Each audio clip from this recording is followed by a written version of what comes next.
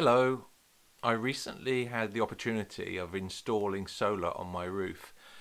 Here is the brief-ish video of how I did it.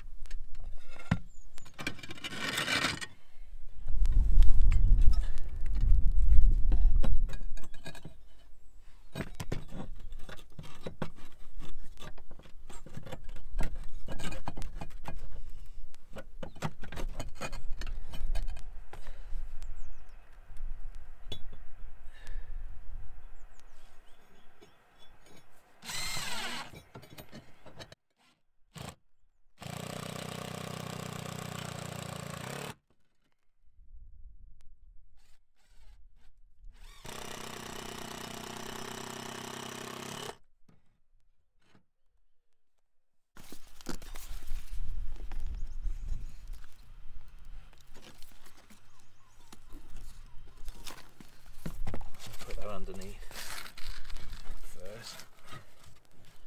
It goes there.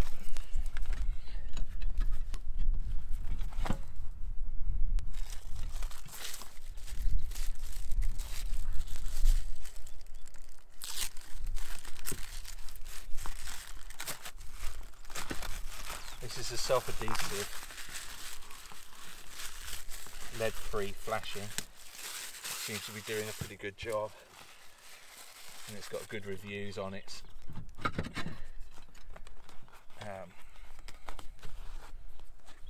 durability.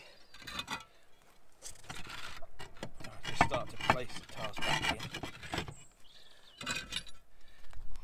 And I get a full tile in there. As you can see.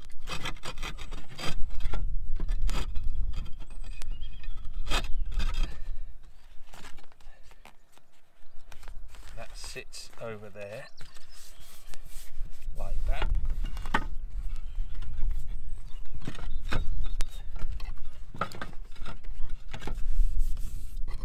And then I'll cut a tile to fit in that space there right now.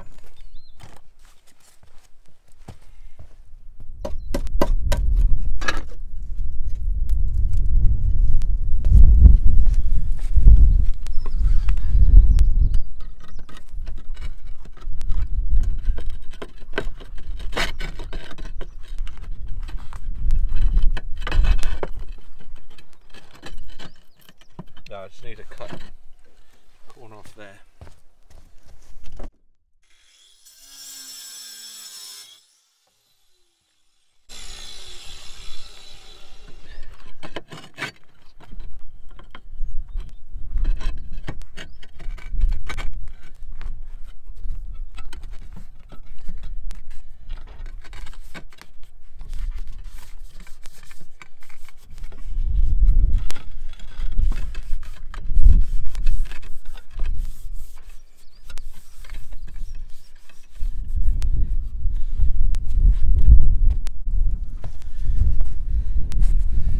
Although it's probably not strictly needed,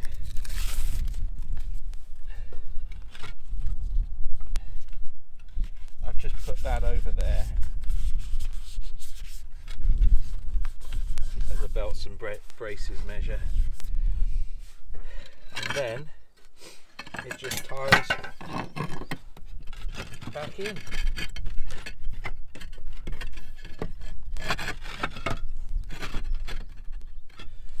To a greater or lesser extent.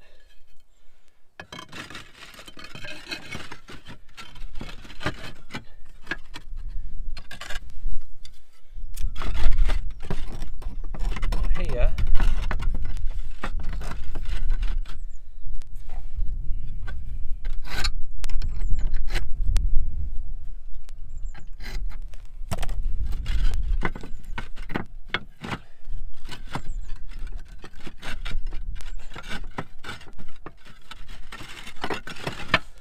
I'll just notch that out.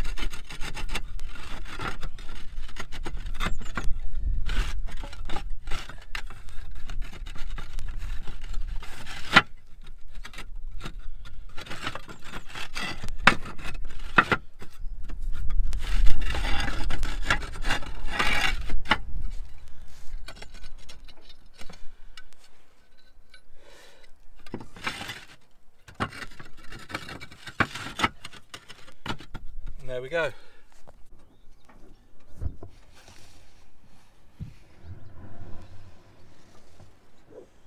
Just repeat for the other 3, or the other 2, to make 3 in total.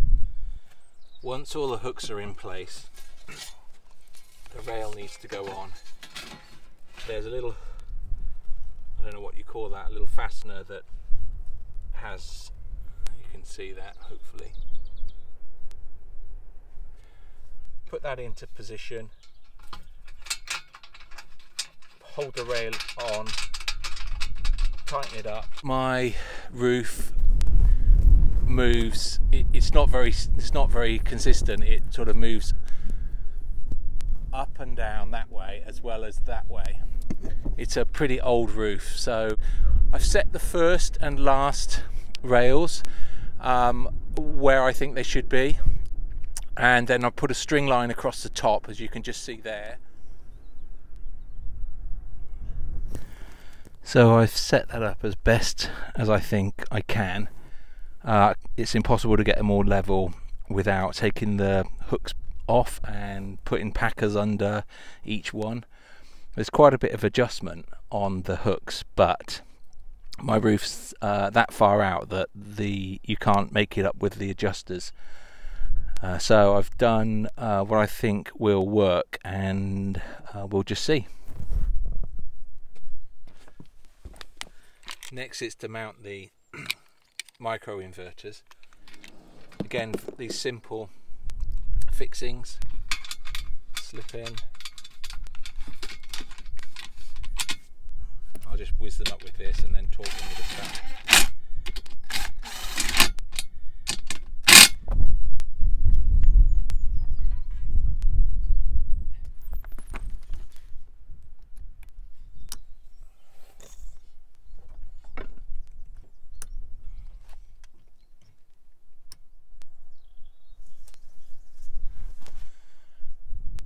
The connection through to the house,